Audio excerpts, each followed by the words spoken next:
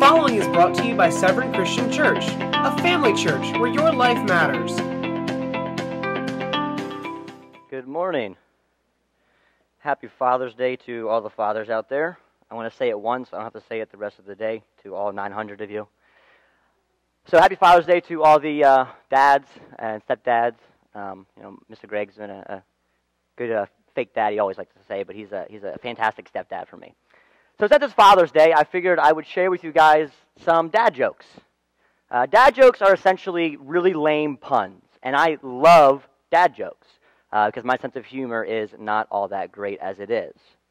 I'm basically ready to be a dad in the sense of just so I can tell awful jokes to my kids. Having kids terrifies me, but I want to be a dad just so I can tell jokes to them. So I want to share a few of these dad jokes with you. And they really are best when they're off the cuff. When you're the stepdad or the dad says something and you just kind of look at them and that's not even funny, but I still want to laugh. So I do want to share one or two, though. Driving home and it was dark. There was 3 people walking along the shoulder of our street, and they were all wearing dark clothes. I almost hit one of them, and I say, shaking my head, "Look at these idiots, wearing dark clothes at night. Someone's going to get run over." And Dad replied from the passenger seat, "Yeah, they're not too bright." Do you guys know what the fastest liquid on Earth is? It's milk. It's pasteurized before you see it. You guys heard of Orion's belt? It's a huge waste of space. 2 weeks or so ago, my mom spilled some soap, and this actually is legit. And this is a real one. She got a little frustrated. It wasn't really bad, but she was kind of just, man, this dang soap. And Mr. Gregg's like, "Don't worry, it's soap. It'll clean itself up." It's so bad, but it's so funny. And we all know the classic dad joke. You say to your parents, "Oh, Dad, I'm so hungry." What did the dad say? "Hi, hungry. I'm Dad. Okay, I'm literally starving over here. Don't patronize me." My favorite joke is I walk up to someone and I'll rub their shirt. I'm like, "Oh, man, this is a nice shirt. Is it felt?" Like, "No, I don't think so." "Now it is." It's a good one. I stole that from Mr. Gregg as well. Today we're going to be talking about hope. What does it mean to have hope, and what hope do we as Christians have? And so to look at hope, we kind of need to take a step back and look at what happens when you die. It's kind of weird. More specifically, though, we're going to look at what happens when Jesus comes back. So as we move on, I want you to ask yourself 2 questions that I hope to answer today. First, do you have hope? Do you have a tangible, solid belief about the future hope about life after death? And what is it if you do? That kind of leads me to the second question. What is life? What is it going to be like when we die? More so when Jesus comes back. Romans 6:23 says, "The free gift of God is eternal life." So what is eternal life going to be like? Now, before we can look at this future hope of Christianity, there's a few things we need to do.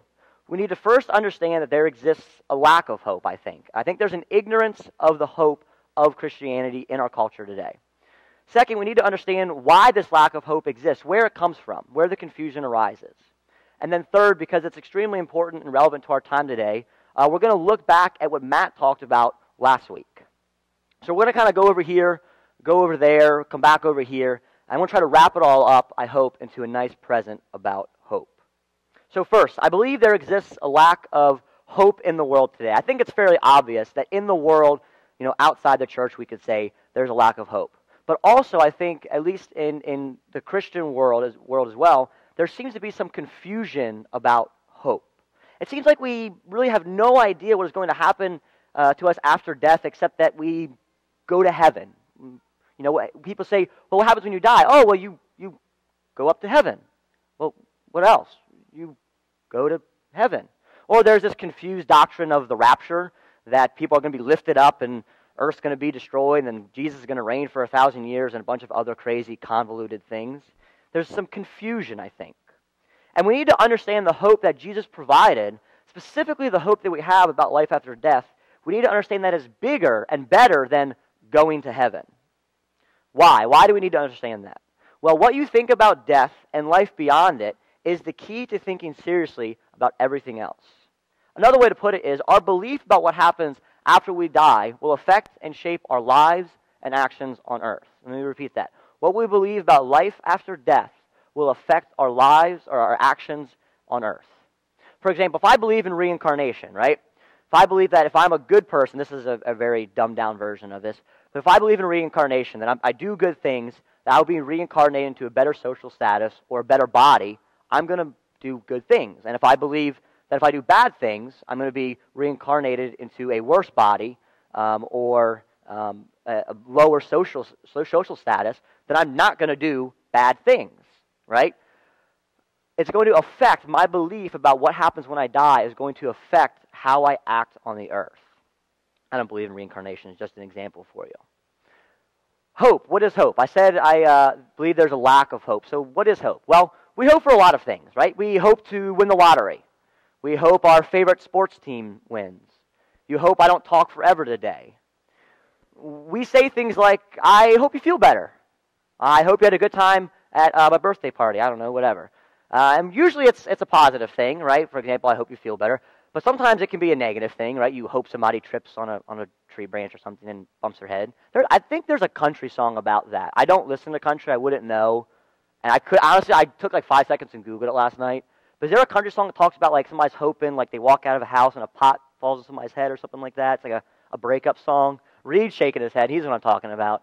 I don't listen to country music. I have no idea. But hope is usually a positive thing. But sometimes it can be a negative thing, or at least it can relate to things that are negative. For example, we hope we don't lose our job. We hope we have enough money to pay the bills. We hope we can feed the kids. And kind of last but not least, we hope we don't die. At least not until I have a full life, right? I do all the good things or the fun things that I want to do. Google says that hope is a feeling of expectation and desire for a certain thing to happen. It's a desire with an expectation of obtainment. Hope is a longing and expectation of a positive future outcome. And I think as Christians, for most of us, we do have this positive future hope. But that when it pertains to eternal life, we aren't sure exactly how to articulate what that hope is. We have hope that there will be an eternal life, as Mr. Joe said, with God or Jesus, but we aren't sure what that really looks like. And I think I want to kind of back that up. I think there's a few reasons why I believe that. First, what I was taught and what I see being taught, right? What I was taught in the church, and not just here, but in other camps and all that, growing up. The majority of what I was taught about life after death pertained more to hell and how not to go there than it did to heaven and how to go there. The fact that I was taught more about the negative aspect of eternal life than the positive tells me that maybe the people teaching me didn't know about it either. I want you really to consider the deep implications of that for a second. What kind of backwards teachings are we giving our kids where the prime motivator to be a Christian isn't so that they can partake in hope, joy, and happiness of eternal life, but it's that you need to be a Christian so you don't go to hell? I'm not saying that everybody teaches that or everybody believes that. It's just what I was taught. But something has seriously gone wrong when the prime motivator to be a Christian is fear and not hope. It is completely opposite of what the New Testament teaches. And I think that the reason we have so much to say about eternal hell is because we have so little, we understand so little about eternal life. The second example, right, to show that we may misunderstand hope is how we word things. This is maybe semantics, maybe not. But people say things like, I hope when Jesus comes back, I get taken up to heaven, or that I get to go to heaven, as if heaven was the place that Jesus is going to take us when he comes back. At funerals, we hear nothing about the resurrection, but always how the dead are taken up to God's kingdom. In our songs, in our hymns, the song, How Great Thou Art, it says, when Christ shall come with shout of acclamation and take me home, what joy shall fill my heart. Take me home, as if this place wasn't our home. There are many more other hymns that talk about this. But simply put, there's an overwhelming deficit of resurrection talk, but a plethora of going to heaven talk. These are your 5-cent words for the day. The third kind of example that shows you may misunderstand hope is that Christmas has beaten out Easter as a celebratory center of the Christian year. That is, Christmas is the big holiday of Christianity instead of Easter, which is what the New Testament teaches and what the early church practiced. So I think these reasons show us that there is confusion, or maybe at least ignorance, which is okay, acceptable in some instances, about what happens after death. And this confusion, I believe, exists because of two major beliefs or philosophies. And these two false beliefs, these false philosophies, are the idea of progress and then what is called Platonism, after the ancient great philosopher Plato. And I only have time to briefly go into these. If you want to know more, I recommend you pick up this book here called Surprised by Hope. I'm pulling information from it, and he goes into it, the writer, very well about all of these topics, about everything I'm going to be talking about today in way more depth. So if you want to know more, just as an aside, I recommend you pick up this book because I'm not giving you mine. All right. The first of these ideas, though, the idea of progress, or more appropriately, the illusion of progress, right? What does that say? What does that teach? Well, I'm going to read it because, like I said, he words it a little bit better than I can. The illusion of progress is this: humans can be made perfect and are indeed evolving toward that point. The world is ours to discover, exploit, and enjoy. And instead of depending on God's grace, we will become what we have the potential to be by education and hard work. Instead of creation and new creation, science and technology will turn the raw material of this world into the stuff of utopia.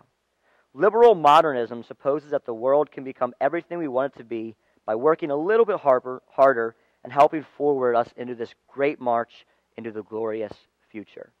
And I don't like preaching politics from the stage, but I think N.T. Wright goes into, he has something poignant to say about this idea of the illusion of progress as it relates to politicians. He talks about politicians. He says, they are to that extent people who are trying to row a boat toward the shore while the strong tide pulls them further and further out to sea. Because they're facing the wrong way, they can't see that their efforts are in vain, and they call out to other people to join them. That is why the relentlessly modernist and progressivist projects that the politicians feel obliged to offer us, so they're saying things like, vote for us and good change will happen. If you vote for me, things will get better. They have to dress it up with rhetoric and hype, because in the absence of real hope, all that is left is feelings. Persuasion will not work. We're never going to believe it. What we appear to need, and therefore people give us, is entertainment. And like what he says here, our politicians demand to be treated like rock stars, while our rock stars are pretending to be politicians. So, what does this mean? I kind of read that. What does it mean? Let me summarize it for you. The idea of progress essentially says this: everything will get better if we work harder and if more people are more educated. And now don't misunderstand me. Working hard and becoming more educated is good. I guess maybe I need more education. They are good things, right? But there is a problem with this idea of progress, this illusion of progress. And again, let me read what N.T. Wright has here. He says, the real problem with the myth of progress is that it cannot deal with evil. And when I say deal with, I don't just mean intellectually, although that is true. I mean in practice. The illusion of progress cannot develop a strategy that actually addresses the severe problems of evil in the world. This is why all the evolutionary optimism of the last 200 years remains helpless before World War, drug crime, Auschwitz, apartheid, child pornography, and other sidelines that evolution has thrown up for our entertainment. The idea of progress can't explain them, and neither can it eradicate them. And then he says this: the world is in fact still a sad and wicked place, not a happy upward progress toward the light. The illusion of progress falls flat when we realize that it does not get rid of evil. And in fact, it introduces new kinds of evil. Evil still exists. It's as bad as ever. It's not going away. People are just getting better at hiding it. For example, maybe you've heard the reports in Hollywood about these young Hollywood movie stars that are being passed around as essentially sex slaves to these higher-ups in Hollywood. It happens. The pedophile ring in Britain that reached into the highest levels of their government. Slave labor of people, mostly children, in foreign countries so we can have cell phones, watches, clothes, food. We participate in that. The idea and illusion of progress has created and stirs up these problems of evil. And that is why it cannot provide hope and why it has corrupted hope. The second belief that has caused trouble, I said, is called Platonism. And this is a very brief summarization of what Platonism is. But essentially, Platonism says that the physical, material world, right, me and you, this fleshy stuff, it's an inferior existence. The real world, he says, is purely spiritual. It's above space, time, and matter, and that we need to escape it. We need to escape our physical chains. But as we see, that simply is not true. These two beliefs, I think, have wreaked havoc on our society and on the Christian worldview of hope, and are exactly why Christians are confused about hope. For one, you have these Christians believing that we are in the day and age of the kingdom of God. And we are. But they think that this means that everything is headed towards a better world to get better and better until eventually it's good enough for Jesus to come back. But that's not the case. That's not what the Bible teaches. The illusion of progress has everyone hoping and believing the world's getting better, and it isn't. And when tragedy happens, they can't understand why, Christians and non-Christians alike, and they are robbed of hope of a better world because this illusion of progress has lied to them, and they cannot comprehend it. Secondly, Platonism has robbed Christianity of the truth of the resurrection. See, the Platonist idea that the physical, that matter, right, this fleshy stuff, that matter, time, and space are bad, it's seeped into Christianity, and it's all but wiped out the truth that when Jesus returns, and we're going to talk about this more in a second, we will be resurrected from the dead and will have a body. And that sounds really, really foreign to us, maybe. But that is what the Scripture teaches. And Matt talked about that in length yesterday, and we're going to briefly go over that. But the Platonist philosophy has Christians believing that when Jesus returns, he's going to rescue us from this physical world, that we're going to be lifted up and be floating around or something, whatever it may be, and the earth and the universe are going to be destroyed and be floating in the sky forever. And that as Christians, that is our eternal hope and destination. We're in it's this thinly veiled, mysterious spiritual plane where God exists called heaven, and that's where we're going to go when Jesus comes back. But that's not true. And I think there's this teaching like this. It's why there was such a big pushback from conservative Christians in the 70s and even until now of the Green Movement, right? Why try to save the earth when it's just going to get burned up and destroyed anyways? That's simply not going to be the case. And I don't know about you, but having a fully autonomous, fully electric car sounds pretty awesome. I really want a Tesla. I believe that it's precisely and predominantly these two beliefs that have destroyed the hope of Christianity. If that's true, if progress is an illusion, and if our end goal isn't to escape the earth and go to heaven, what's the hope then? What's the hope of Christianity? I'm glad you asked. Thank you for saying that. To understand what the actual Christian hope is, let's recap first what Matt talked about last week, and that's the resurrection. So when we die, specifically when Jesus comes back, we will be given new bodies. That is, when Jesus comes back, we aren't going to be these vague, ambiguous, if you will, non-identifiable spirits floating around. No, instead of being a spirit, we will have and we'll be given a body. The body will be a spiritual body. That means the flesh will be in line with our spirit. See, as it stands now, for the most part, hopefully, our spirit says, I want to do the will of God. But our flesh says, I want to do what pleases me, what feels good. And there's war there, there's tension there. But when we receive our new body, it will be a spiritual body, meaning that the flesh, the tension, will be no more. It will be a spiritual body, but it will be just that, a body. And see, this is critical because it provides hope in two distinct ways. One, because we have bodies, we will still be us. I'm going to be me, and you're going to be you, right? You're going to have to live with me in heaven. We will have an identity, individuality, and uniqueness still to us.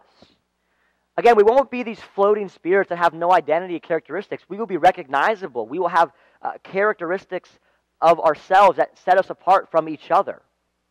And the second way it provides hope, it shows us that the internal struggle, this internal battle of good and evil within ourselves, will be no more, but that both sides of us, our flesh and our spirit, will both be in line and will want to participate and do good. Paul talks about this in the book of Romans, chapter 7. He says, the good, don't worry about turning there, the good that I want to do, I don't do. The bad that I don't want to do, I do it. And he says, I don't get it. It does not make sense to me.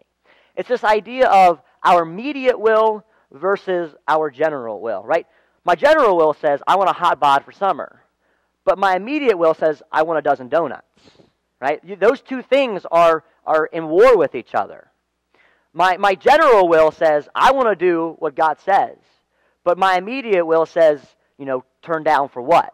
And for you old people, this is a young, I got you, right? The young people, turn down for what is like partying and, you're not stopping partying and party forever, right? Why would we turn down for what? Boop, boop. In the resurrection, with our new bodies, this internal struggle between our immediate will and our general will no longer exist.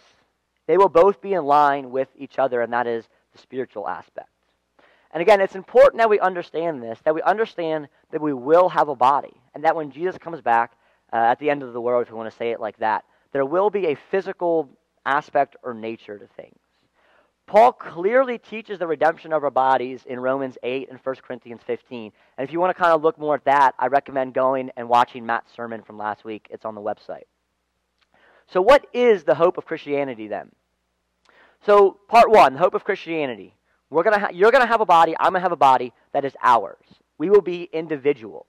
We will be able to know and be known by others. Right? You will recognize and will be able to fellowship with other people. Think about that for a second. You'll be able to see, and I believe, talk, eat, fellowship with friends and family members who have died. And not only them, but with anybody and everyone that has a resurrected body. And I do not know about you, but that makes me excited. I am stoked for that, right? Getting to hang out with like Moses and Abraham. You know, like, hey man, who's that guy with the sweet beard? That's Abraham? What? No way. Let me go chat with him. Like, that's going to be awesome. That's going to be really, really cool. But what if I told you it gets even better than that? See, I haven't told you exactly where we will be, right? We're going to be somewhere because we're going to have a body, but where will that place be?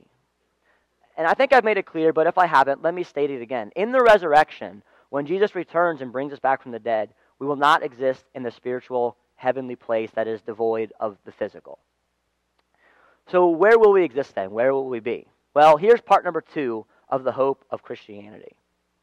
When Jesus returns, he will not only redeem our bodies, but he will redeem the earth and the universe as a whole. He will redeem the creation. So I want to take a step back for a second. Why does death have power? Why are we afraid of death? And why is Jesus, all throughout the New Testament, said to have power over death because of his resurrection? What power is it that death holds? Death separates the spirit and the body, right? When we die, our soul leaves our body. Death has power because it upsets God's natural plan, his original plan for humans, which was for us to exist as a combination of this body and the spirit. So Jesus, through his resurrection, has shown that death is no longer to be feared because he's conquered death. He has reunited the body and the spirit, if you will. He's conquered that separation. And he tells us that if we are in him, then we too will conquer death through him. So Jesus, through his resurrection, has restored / started to restore the natural order of things. So now that we understand that, let me ask you another question. If we know that God's original intent was for man to be a combo of spirit and body, where was it that God originally intended for man to exist? Earth, the universe, inside creation. You see, in the same way that God bought us back from sin, he bought us, he redeemed us from the power of sin and death, and he promised us a new body through the resurrection of Jesus, God will also redeem the earth and the universe, creation as a whole. Romans 8 says, "For the creation itself will also be set free from its slavery to corruption and into freedom." In Revelation 21, chapter 21, 22, they are very clear and adamant about an actual new heaven and an actual new earth. And that those names who are written in the Lamb's Book of Life, those people who are in Christ, we will exist in that new heaven and the new earth. And this is key. If you're taking notes, write this down. Redemption does not mean scrapping what is there and starting again from a clean slate, but rather liberating what has come to be enslaved. Let me say that again. Redemption does not mean scrapping what is there and starting again from a clean slate, but rather liberating what has come to be enslaved. See, God's not going to simply destroy the creation that he made and declare good as kind of like a big cosmic oops. That's not how God operates. See, God is interested in the restoration and the redemption of his original creation, man and universe alike. What God did for Jesus on Easter, he's resurrected him in a new glorified body. showing that death has no power, he will do not only for the Christian, but for the creation. He's going to redeem, remake, and restore the creation back to its original intent. An earth, a universe where mankind exists to rule over the creation as its stewards, and where man exists in fellowship with God.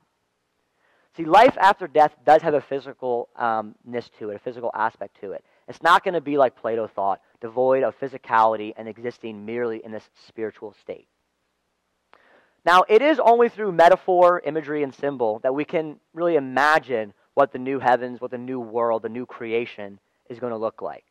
And you may ask, well, how is that really any different then? Well, it's a world of difference. Because sure, we may not know the exact details of the new heavens and the new earth, right? Will I be able to eat chocolate in heaven? Could I pick my nose? Could I do squats with Jesus? I don't know. I hope so. Doing squats with Jesus, doing CrossFit with Jesus would be really cool.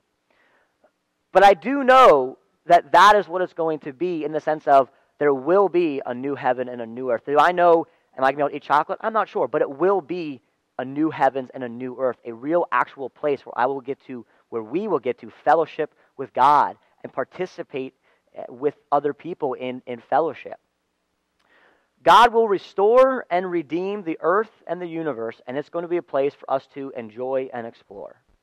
It will be a place that is physical, a place, a universe, and not just the earth, the universe as a whole. We'll be able to travel, discover, learn about it. Think about that. We could travel the universe, right?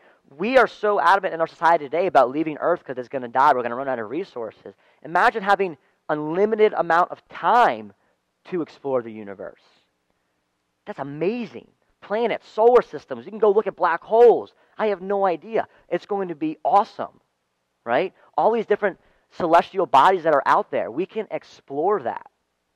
See, in addition to be able to discover and learn about the creation, we're going to be able to learn about and interact with other people that are there. Maybe we'll travel the universe with them. I have no idea. Maybe we'll fly. Maybe we'll build spaceships, travel millions of light years. Maybe we'll surf on the back of cosmic whales, eating bacon, listening to heavy metal. I have no idea. But who cares? Because it will be a real place that we will get to explore and enjoy. Time means nothing. And fellowship with other people and with God will be such an incredibly enjoyable experience, we will never get tired of it. We will never get tired of fellowshipping, existing, and enjoying the new heavens and the new creation. And not only will we be able to do that, like I said, we will exist in this relationship with God the way that He originally intended before death and sin entered. We will exist in a relationship where we worship and interact with God as He originally intended. The presence of God will be all in all as it is. N.T. Wright says, one day when all forces of rebellion have been defeated, and the creation responds freely and gladly to the love of its Creator, God will fill it with Himself, so that it will both remain an independent being, other than God, so God will exist in it but is independent of it, but the creation will also be flooded with God's own life. The new heavens and the new earth will be flooded with the presence and the goodness of God. Again, I don't know exactly what that looks like, but I want it. I want to be in a place that is flooded with the absolute presence and goodness of God. Now, I'll tell you what, if this does not make you excited, I have no idea what will. If I give you $10, I don't have $10, so sorry, I can't give that to you. But like I said, I am stoked at the possibility. I'm excited, right? Stoked means excited. I'm excited, stoked at the possibility of being able to eat steak and do CrossFit with Abraham and Moses. Or maybe that I'll be able to travel to a planet that's billions of light years away. We'll hang out with Peter and Paul, and when we get there, the planet has trees that grow bacon. I have no idea. Now, again, this probably isn't going to be the exact case. I may be stretching it quite a little bit, right?